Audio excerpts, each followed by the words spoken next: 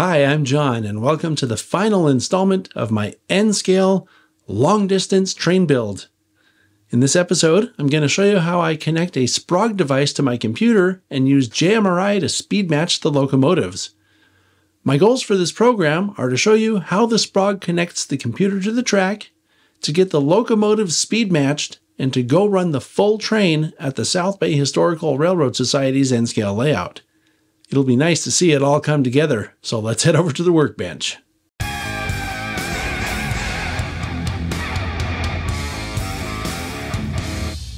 Alright, so I have the locomotives here on my workbench, and I also have a circle of track.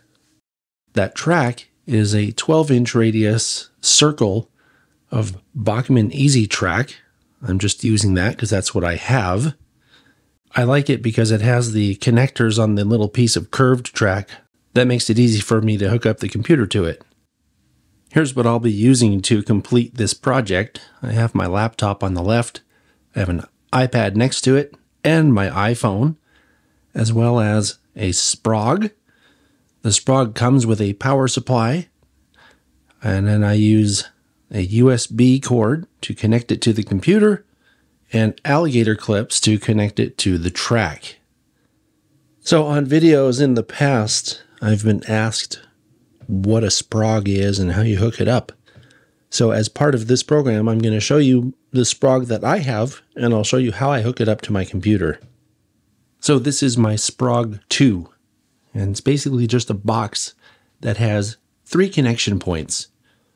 On the top left there, where you see the red and black wires, that's where the track connections go. Next to it, you have the power connections. And then closest to the camera at the bottom of your screen, you'll see a standard USB 2 port. This is the same kind of USB port that you see on devices like printers. We've all seen those before. So the power just gets plugged into a wall, and then you take your track connections and connect them up to the track, like this. I use alligator clips because they're easy for me to deal with.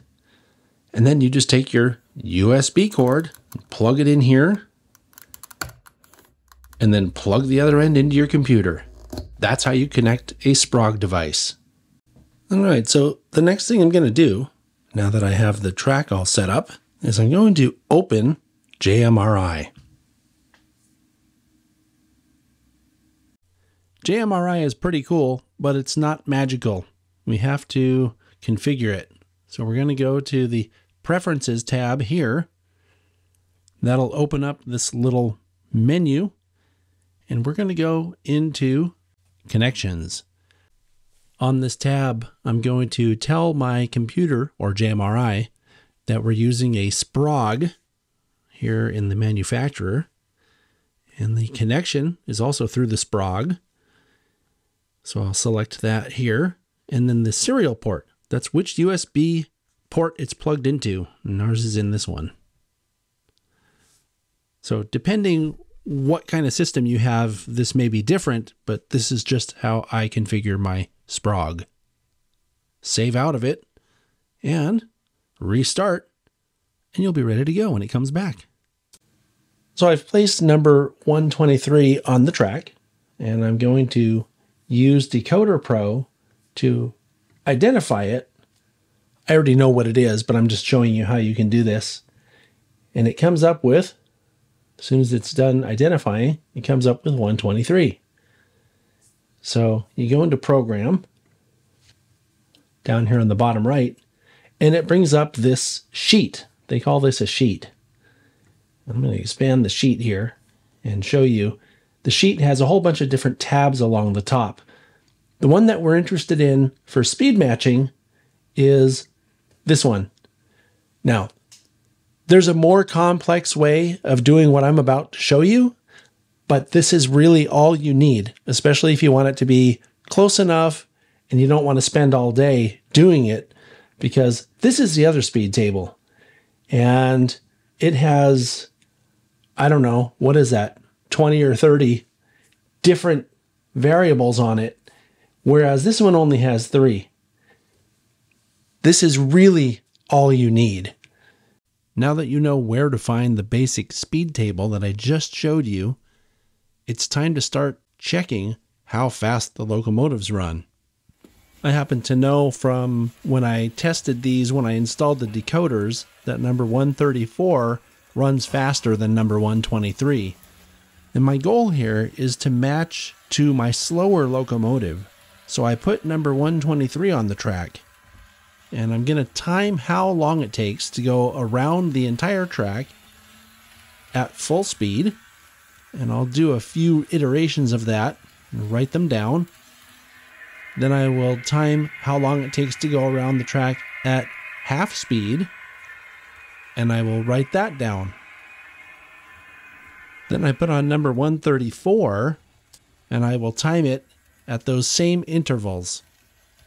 Now, since I'm trying to match 134 to the slower 123, I'm going to trim down those settings until I get it pretty close. Every time I write a new value to the decoder, I have to time it again. It's very tedious, but you go through the process and get it close. So once you have your two locomotives close, it's time to consist them. For some reason, I wasn't able to use my locomotives with a simple consist. That's how I did it the last time I did speed matching on the channel here. So I had to make these into what's called an advanced consist. And advanced consisting is different for each brand of decoder. So I looked into my Soundtracks documentation, which you can find online, and created an advanced consist out of these two locomotives in order to do the final tweaking on the speed match. When you have them on the track at the same time, you can put a little space in between the two locomotives and give them the same amount of throttle and see if one goes faster or slower than the other. And what this does for you is that it gives you a very good idea of fine tuning. So I'll run them together like this and just observe if the space between them gets larger or smaller. And then I will have on JMRI the program tab open for 134 because that's the one I'm trying to change. I'm trying to match it to 123. I'll have that open, and every time I observe 134's behavior, either pulling away or slowing down compared to 123, I'll either increase or decrease the value of the setting that I'm at. So for example, if I'm operating at the medium speed, that would be the V mid setting, which is in the middle of those three settings I showed you earlier. After fiddling around with it for an inordinate amount of time, or it seems like it anyway, I've decided that I'm satisfied with how close these are. So it's time to go run them. That's what we're really wanting to do, isn't it? So we're at the South Bay Historical Railroad Society on a Saturday morning. This is one of the days that we're open to the public at the SBHRS. And I'm going to do some testing on the N Scale layout here.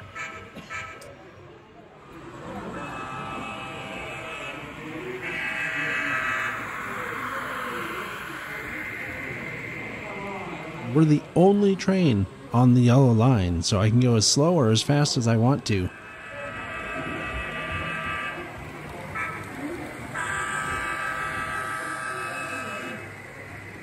I got some great compliments from fellow members as well as visitors who were at the depot with their children. I didn't realize how popular this train would be, but it makes sense because it's one of the few trains that comes through town every single day.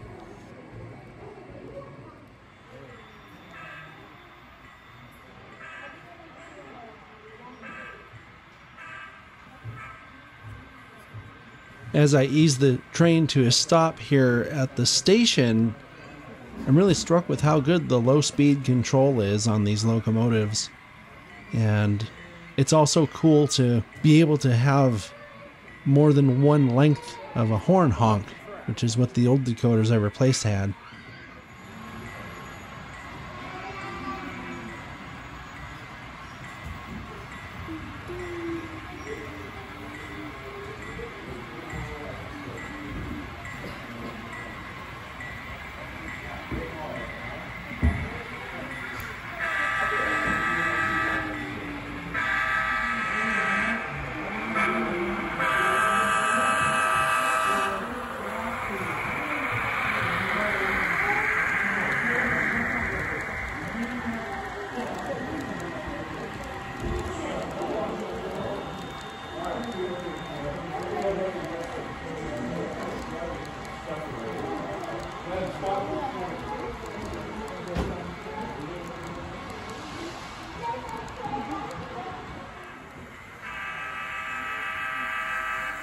I don't have a scale speedometer at home, and as I was doing my speed matching, I looked at it and thought, okay, this looks close to 80 miles an hour, which is the maximum speed this train would be going at anyway.